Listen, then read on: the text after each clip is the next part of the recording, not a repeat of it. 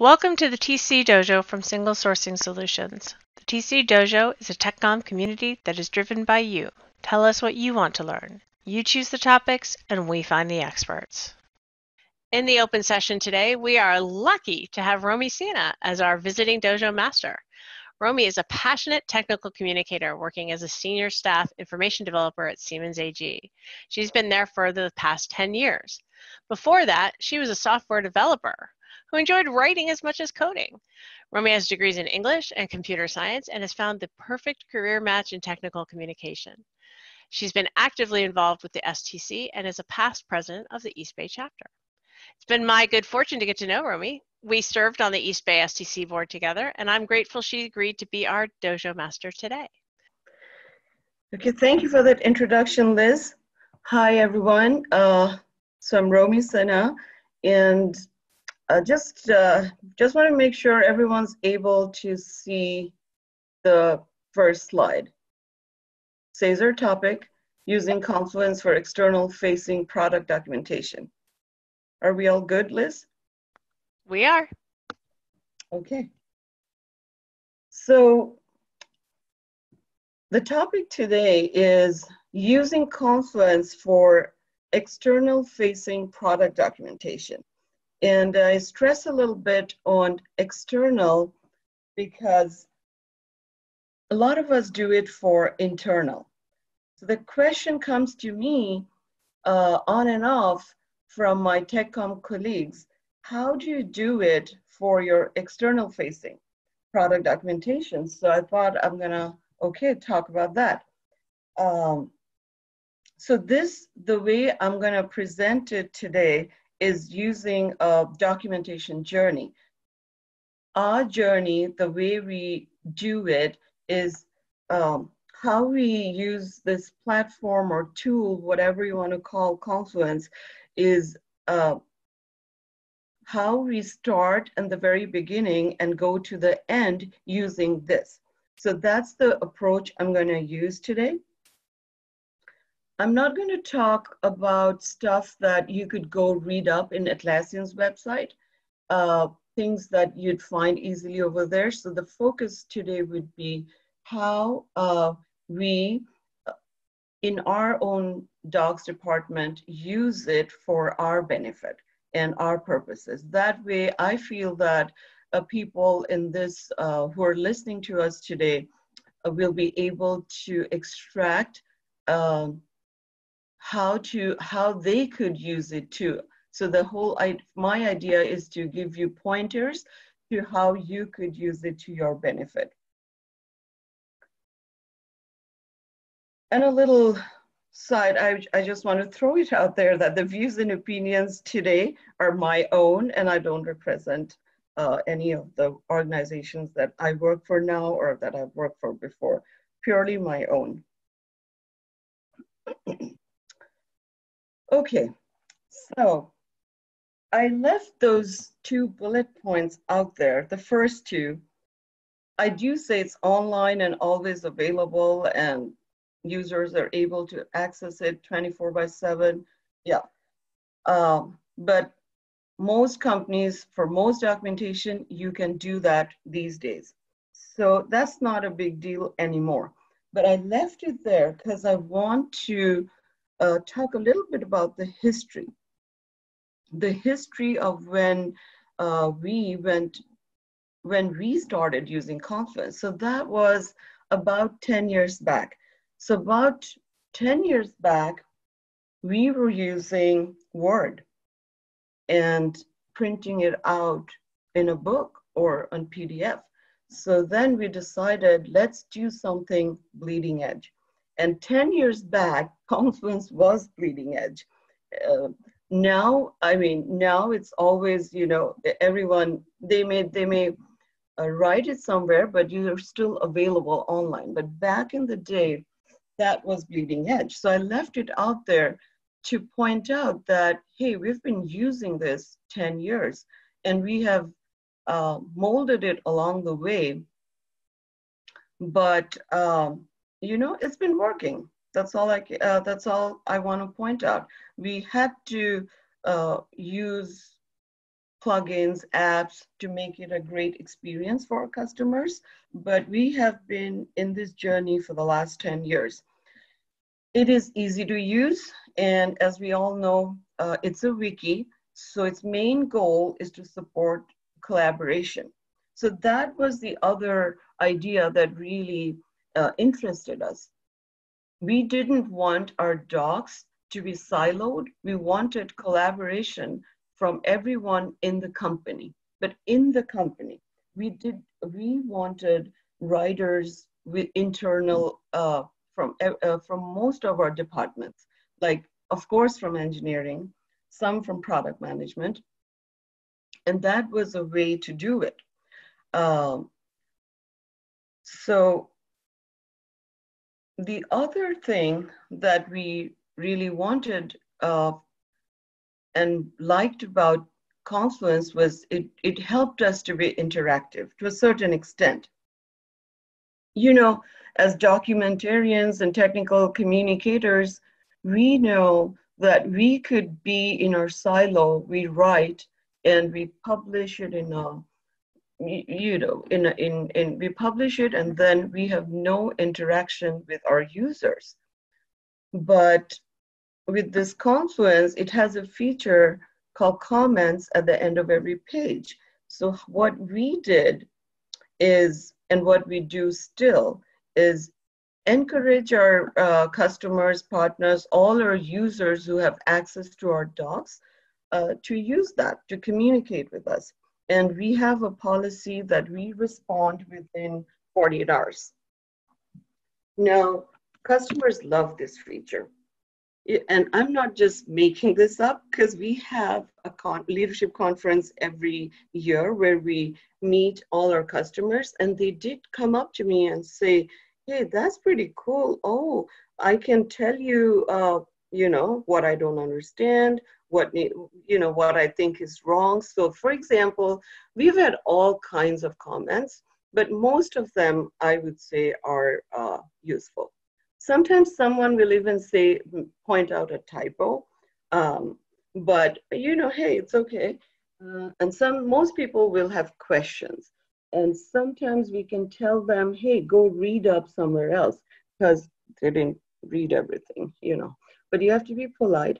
The idea here is the interaction, you know, and it even to me as a person writing, as a writer, I thought it was pretty cool that I can interact with my user, because usually that didn't come with it in other in my other positions.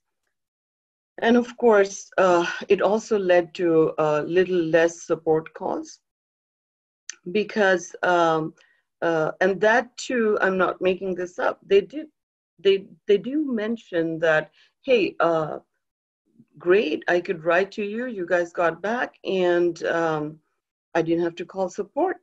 So, you know, so that works. But I have to tell you that sometimes it's annoying too, but that's all part of it. Okay, now moving on, how do we do it?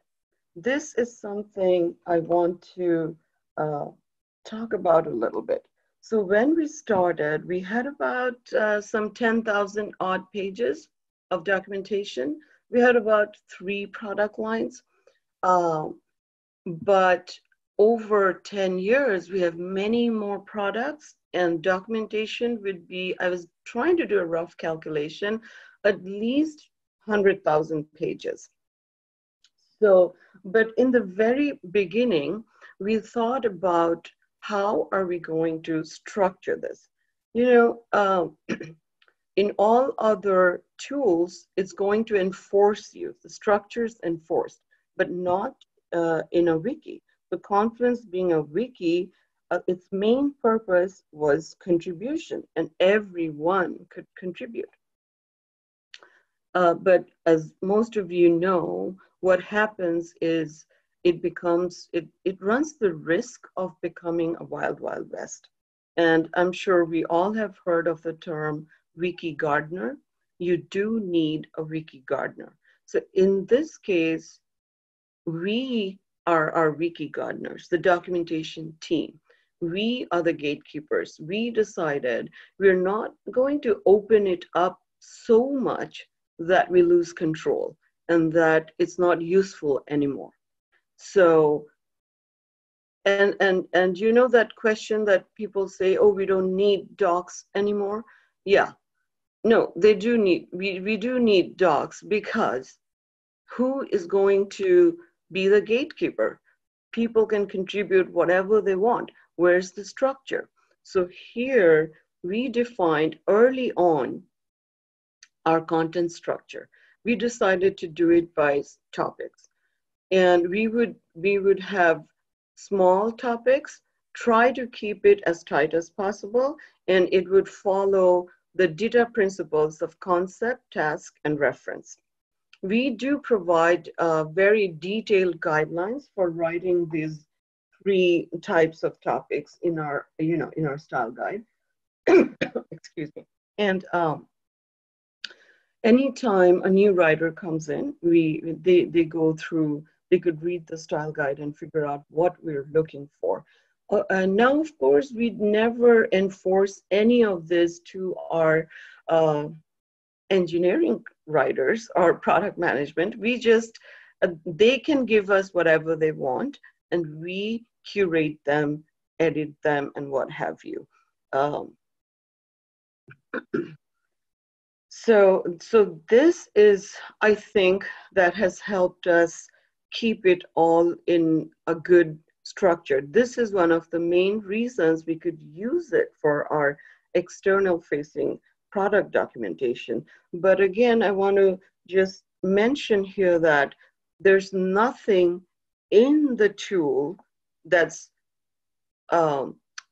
that's asking us to do this. This is just by self-discipline. This is the discipline of the writers and self-discipline of the documentation team. But it works. It's been working for 10 years. And so I think it's been working. So it's not that you have to have that forced control. You could do it even otherwise. Okay. So like I mentioned in the beginning, that I want to talk about the documentation journey, the journey of docs using this vehicle of Confluence. So as we all know, we all start with the TOC. I'll not spend too much time here, and because this could be a whole different topic by itself, but I'll quickly go over because to me, you start your documentation journey at the outline or the TOC. Now, what we have here is some common elements across all products. For example, we'll have a what's new, we'll have installation, configuration, we'll have data model, we have release notes, we have property descriptions. Those are pretty much, you can see that they could be like same over all our product lines. So same, I mean, just the topic. Of course, the content is different, but because this pattern is helpful to our customers, and so we try to stick to that, and we reuse our content. So now I want to segue from there into reusing content, which as a writer and in our community is a big deal. So Confluence really helps us in that. Couple things, there are many ways we reuse content, but I want to just point out a couple things. One is this feature of cloning a space. And I say clone a space at the right time. For example, say we have a version of a product. The product is, say, Analytics 1.4. And now our engineering team is working on Analytics 1.5. And Analytics 1.4 is on a Service Pack 6.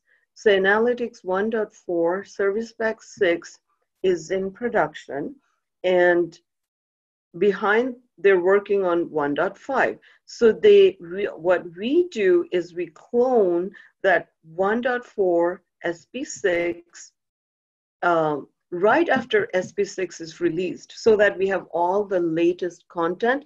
Usually a higher version is built on top of the immediate version. So that helps us. So we would clone that space and reuse all the content. And then we go over into, and comb out like whatever's has been retired, or add new features, but we have a place to start. So that's what we do.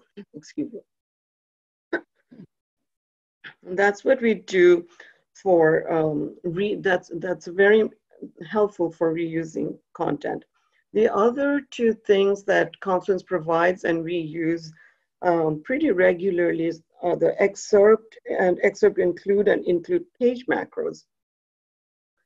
You know, it's very convenient because it saves time when we need to update something, and we only have to update it once versus say 20 times. And it's also great for consistency. Because we all know that we have seen definitions or explanations of the same thing with slight variations, enough to confuse the reader.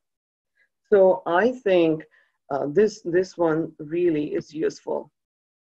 Okay, so now moving on to, say you have in our journey, we have our TOC, we have the content, we have written it all up. Now, how do we present it? Presenting is the look and feel. And Confluence has something called themes. So themes is pretty cool because you can build your own theme. You can use their default. We used to be using the documentation theme, but we upgraded recently with the latest upgrade. They kind of changed from they kind of took away the documentation theme, tweaked it, made it into their default theme. So what we did is, we kept the theme that we had and turned it into a custom theme. And we're thinking of, experimenting a lot. Excuse me. Monday morning, I think I needed more coffee. Sorry about that.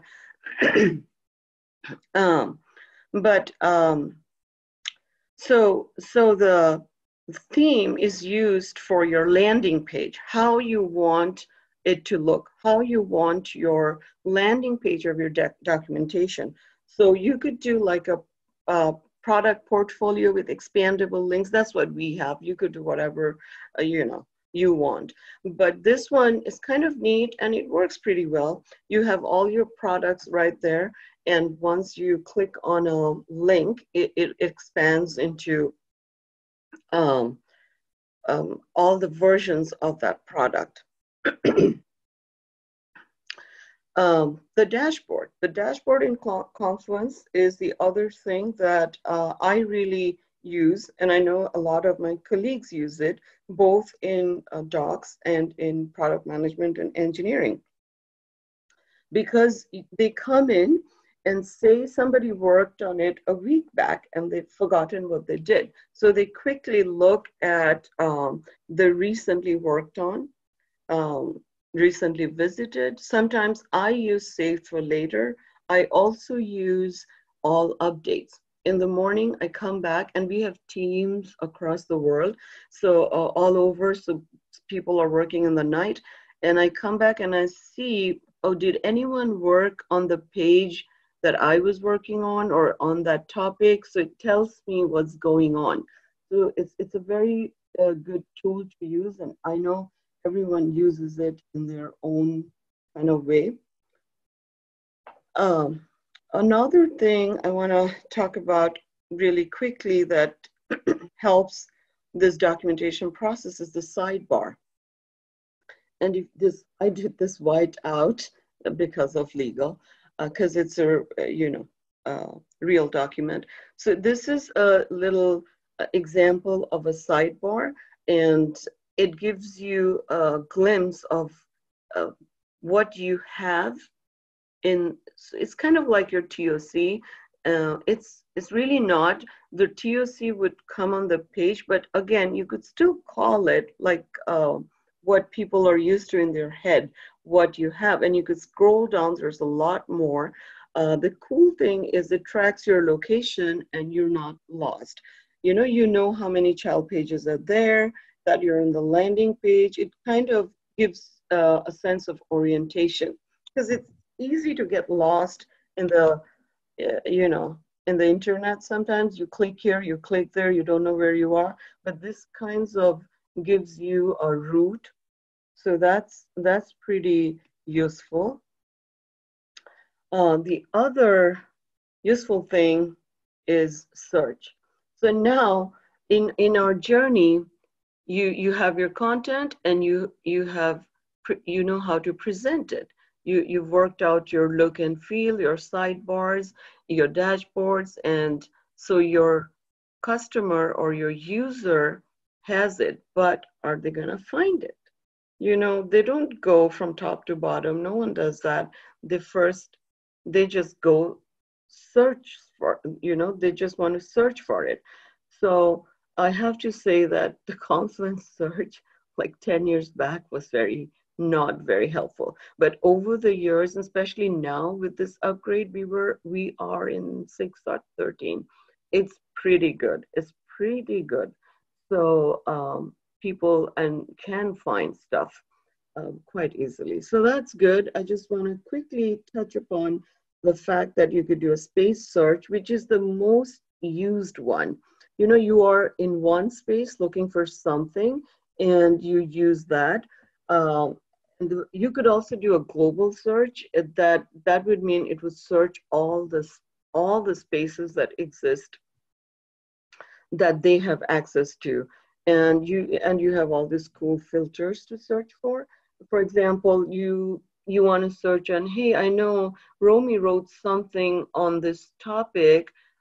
She was mentioning, but I can't remember what it is. So you could go filter by author or contributor. You could type my name and it would show up, or by date, or what have you.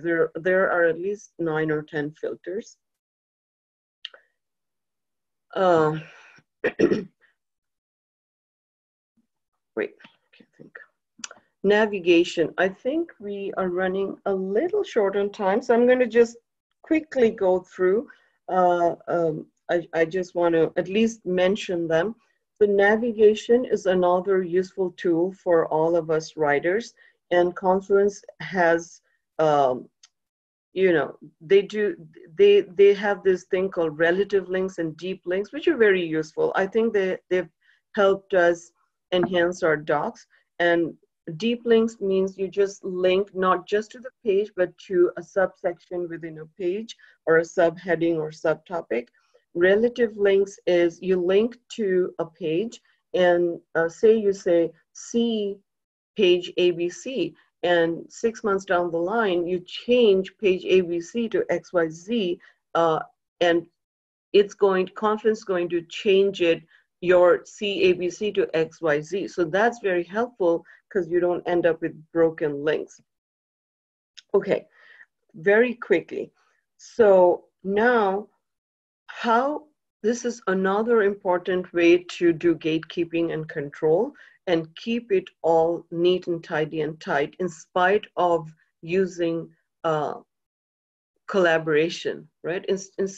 In spite of getting contributions from everyone, we can still not make it into a wild, wild west. That's by using these permissions. You can restrict permissions to yourself, to your team, to a few members, whatever you want to do. And once you're ready, you could open it up. So, and Confluence has inbuilt permissions, but if you wanted to be more sophisticated, you could, you could use some third-party apps. So the third-party apps, like we use a workflow. Let's see, a little bit about the workflow. That's kind of the one we use to control editing and publishing. At the end of the day, Yeah, we are not using a separate publishing tool. Is one same thing, but we do have some control. This workflow is from Kamala Tech. It used to be called, it used to be, it's now it's called document management, and it has several states, like I mentioned here, draft, technical review, and there is gatekeeping at every step. So it just, and for publishing, we have given publishing rights to very few people, even within the docs team. So that's the way you can have.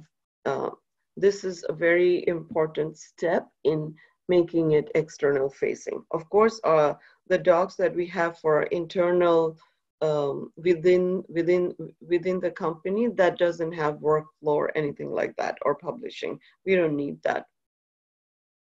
Okay, so to me, this is the end of our documentation journey. You write it, you know you put it out there, you present it, you make sure your customers can search it and they can navigate within your doc. So you've taken care of everything, and now you publish it, and it's all, it's there. But I have to talk about PDF export, because in spite of being online and all of that, we still have people who will ask for a PDF.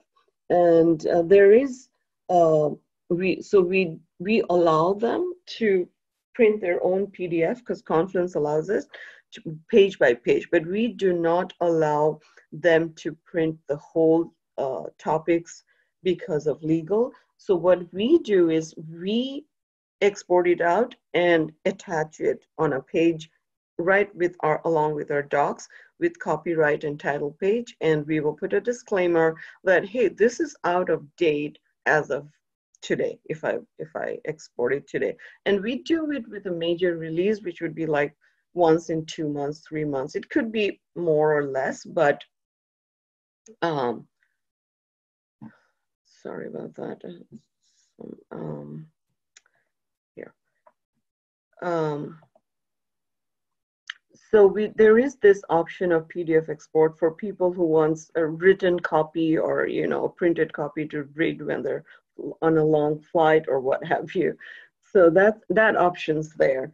And I think we are over 1 minute over, but I'll quickly just talk about, I'll take a minute or two and talk about the world of macros. I just want to tell everyone who's listening today that there is this whole world of macros in Confluence that you could look up, but these are some of the ones that we use. I just put in, we of course use many, many more, but these are some of the common ones that we use. We do have custom plugins. These are things that we wrote on our own. People can write their own. So, that will work with your Confluence. We do use a lot of third-party plugins. These are just a few that I mentioned. Glyphy is for a diagram. Excel is from this person called Bob Swift. He has a lot of apps that he writes for Confluence.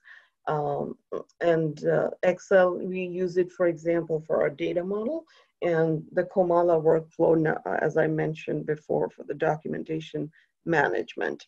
I did mention a few other useful features, and that this is for me. I really use a lot of this to watch page history, the copy page, another for content reuse, you could copy one page or child pages, the whole hierarchy. So all these options are there that really helps me in my daily life as a writer, or editor, or technical communicator. What do you want? However you want to use this. These are the things I just want to point out to people if you need to use them. And the other thing here is there is a little checkbox and a comment box that on every Confluence page, if you edit, you could write what you changed. because it is a collaborative tool, at the end of the day, people are writing stuff, but you need to know why. For example, a very quick example, say an engineer updates a page. They're never going to update a page without a reason. Maybe there was a support ticket, or maybe, he changed something in the code and he needs to update it, and he quickly goes and does it without telling us, and we have no idea what's in his head or what he did. So this really helps. And we also ask them to put a Jira ID, which means just a tracker of tickets, and it could be different in your company, but the idea is to link it all together so that you tie it all together, and nothing's lost out there. Now it's time to type in those questions if you haven't already. And while you do, here's a look at what's coming up. The TC Dojo Mastermind Groups are monthly driven member discussion groups where attendees present their specific challenges to a group of their peers in a confidential, supportive environment. A mastermind is a collaborative environment where everyone lends their experience to each other. They can get feedback and advice about topics on their mind in real time from others who've been in their shoes. It's been amazing to participate in and a lot of fun too. We have 3 going on right now. One is everything TechCom, data, topic-based authoring, the specifics of cross-references or graphics. The other 2 are product-focused on Windchill for IT and ArborText users. These sessions are not free. They're a way to guarantee commitment between the participants. You can sign up at the TC Dojo website at mastermind.tcdojo.org. We know sometimes magic is just having the time to collaborate with someone who's been where you are. You mentioned users having access to your docs. Curious about your solution for authenticated docs. Our organization is debating between paying for a lot more for extra Confluence server licenses or finding an SSO solution on the App Store. How have you solved the unique user login versus cost of Confluence licenses? Unfortunately, they can't make their content publicly viewable. Any ideas? So this is more, I do have a little bit of an idea. This is more taken care of by our IT. And I know that we do pay for our licenses. And if you want, I could, but we and the documentation team doesn't have to worry about that. We have our, IT taking care of that. But I know we do pay for all the licenses, and we do have our own, servers and all of that. And and we have been a customer for like 10 years from Confluence, so they do have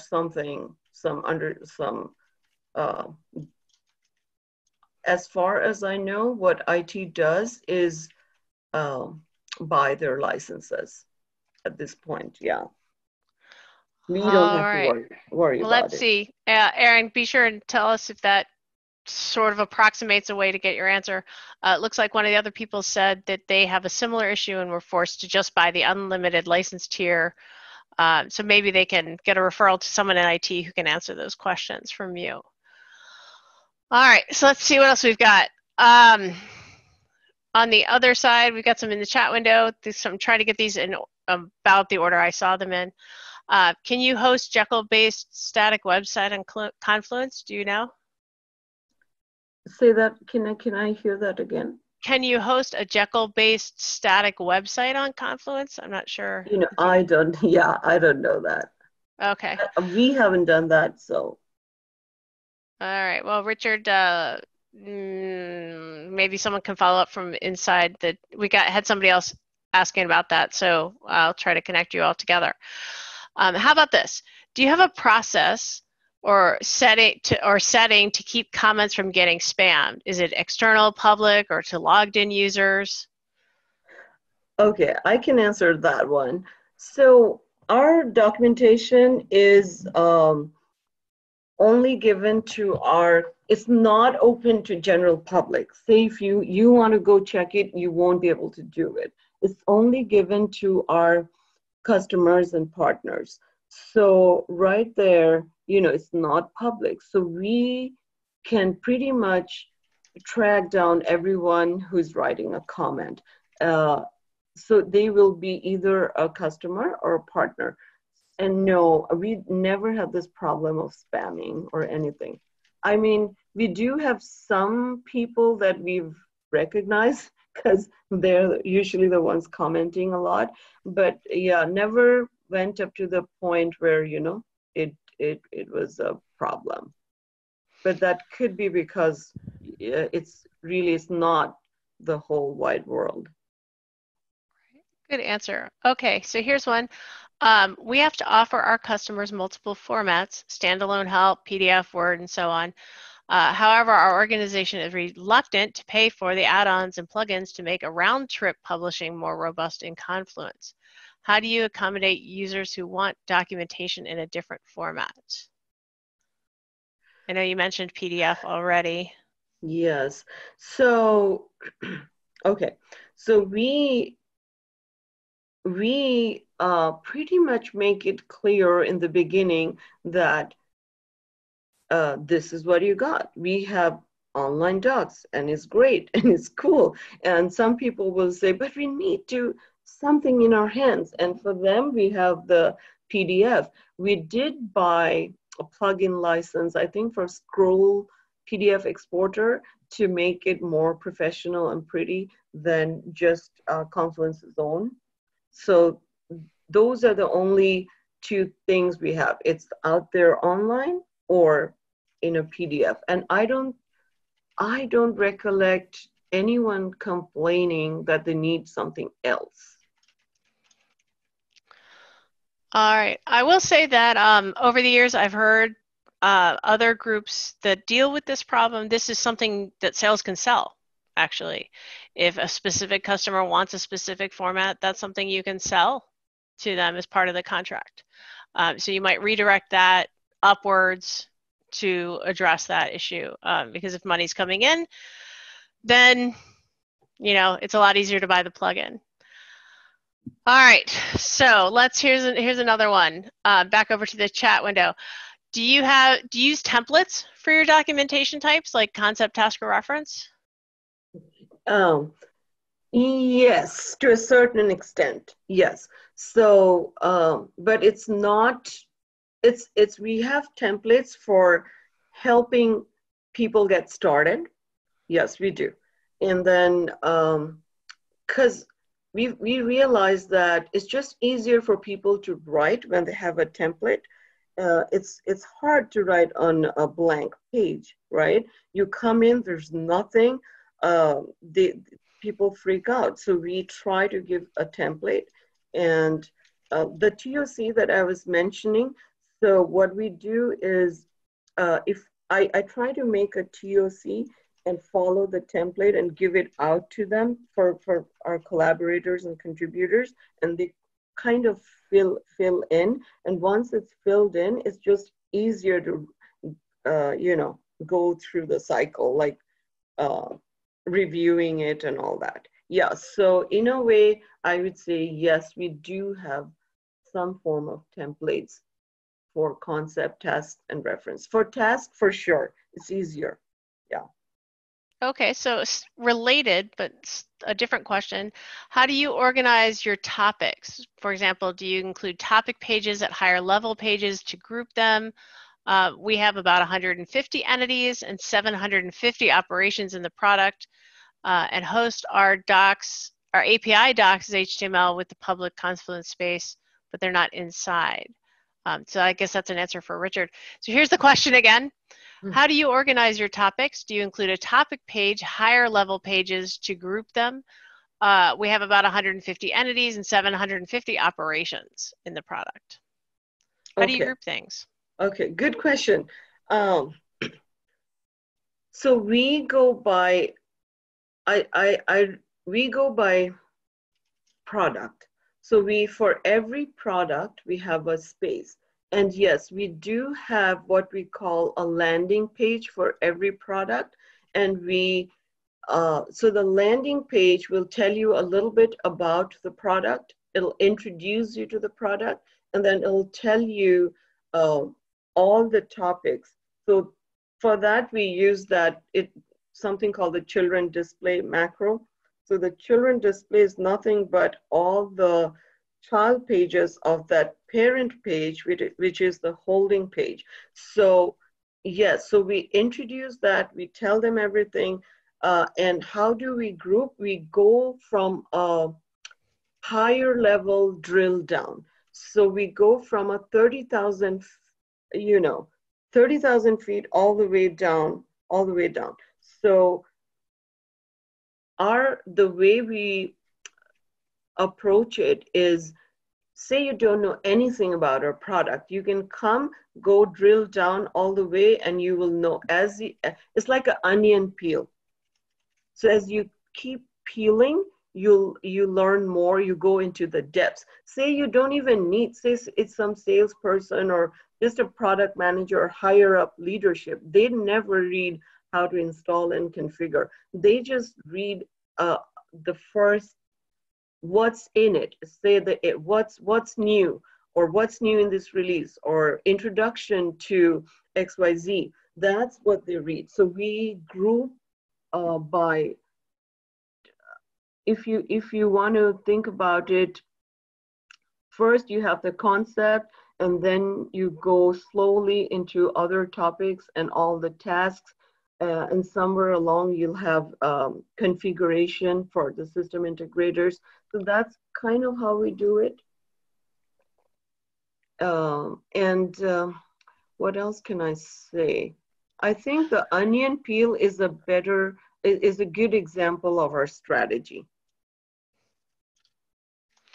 All right, so there's a related question, actually, hopefully. Yeah, does that answer your question, or what else do you mean by grouping? Right, I will type that and let me know. It looks like she said, yes, thank you. Related, though, is this one. Is all of your content in one large knowledge space, or are there multiple spaces?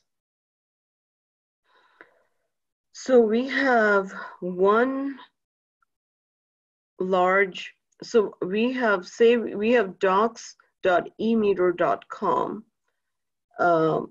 It's eMeter because we used to be a startup. We are Siemens now for the last 7 years, but the URL is still docs.emeter.com. So under that, we have many, many spaces. So so one whole knowledge center, if you want to call it, or we call it documentation center, holds many, many spaces, each space for our product. For example, our main metadata management product, analytics, we have, all different products have a space, and all the spaces are grouped together under the big umbrella. So if you have permission to say docs.emeter.com, you can get to most of the spaces, and you may or may not. If you don't buy analytics, you won't have permission to see that. So that's just how it works. All right, so there's two last questions. This looks like one easier and one harder, maybe, I'm not sure. All right, how does your content reuse strategy look like? Do you use out-of-the-box macros? Yes, we do use out-of-the-box macros like the excerpt include. I think for content reuse, we only use out of the box. I cannot think of anything that we have third-party license for. Okay. Yeah. All right, and here's the last one. Some of my coworkers have visual impairments, as do most of our users. Do you know if Confluence is accessible for document creation? And on the other end, does Confluence produce accessible documentation for end users? Great question. So yes, so accessibility, I think that question you can get in Atlassian's website. That will be covered in Confluence's own website. And sure, I think everyone's doing it these days, and they're doing it too. As as as far as we are concerned, we try to be very aware of this, and we're trying to uh, be conscious, and we use it in our own documentation. We do take care of accessibility concerns, and we are we follow the guidelines as much as we can. So yes, you can do it, but I think you'll get a better answer in you just go into Confluence's Atlassian's website, into Confluence documentation. All right. Good answers. Good questions. Yeah, a lot of All right. interesting questions, Liz. A lot of interesting questions, but some of those IT questions are the ones that, I could get back on, unless if you want me to, because those are the ones that I don't deal with those. They're just taken care of. Right. So, So anybody who had an IT question, maybe you can reach out to Romy and see if she can get you at least a referral or refer your IT guys to her IT guys, and maybe they can have a chance to talk. That's the kind of thing we do in the mastermind all the time, actually, referrals and talking about things that we all deal with. All right, looks like it yeah. did answer their question. Thanks for coming to the Single Sourcing Solutions TC Dojo, where it's all about you, what you want to learn. You should always attend a webinar live because you can't ask questions of a video. Subscribe to our TC Dojo mailing list at join.tcdojo.org and never miss another. Every month, we go out and find experts willing to share their expertise based on your votes in the TC Dojo survey. Why should we tell you what to learn? You should tell us. So be sure to vote at survey.tcdojo.org. The TC Dojo is our pleasure to host. As always, if you need more personal help, we're here to take you from the basics to mastery. See you next time.